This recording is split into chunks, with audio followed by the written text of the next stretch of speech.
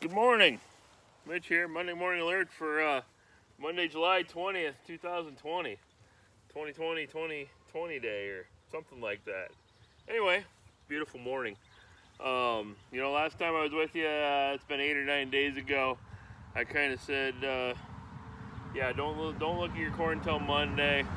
It'll be pretty resilient. It'll stand back up for the most part. We were pre-tassel. I hadn't shot a lot of brace roots. Everything was looking up. And for the most part, everything has stood back up. There's some fields that are still a little rough that really got folded over. Maybe they might even get hit once or twice or 3 times.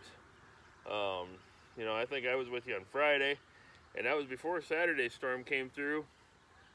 And then we had another one Saturday night. So yeah, there was plenty of angst over about 3 or 4 day period.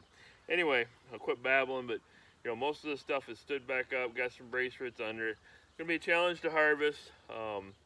There's some areas that got some pretty bad hail that we've been in. So we just driven by because there was no need to go in it and it was pretty stripped. Here's a leaf that's, this is a hailed leaf. It's pretty stripped. There's some disease all over. We're looking at mostly all the tassels are out now.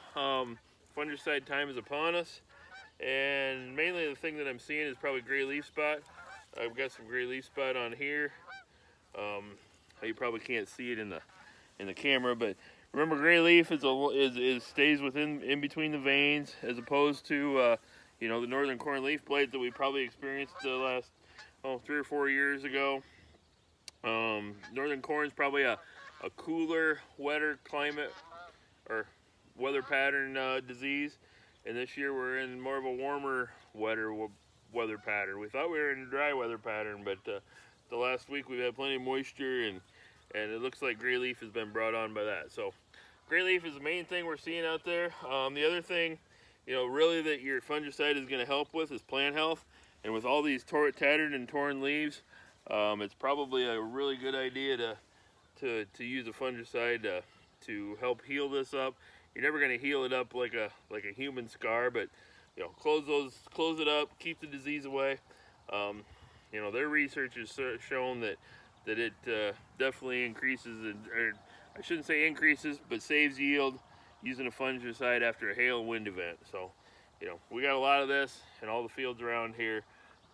We were the unfortunate ones with the weather pattern that hit us like that, but it looks like it's almost from Minnesota down to the Quad Cities. So, in the areas that I've traveled.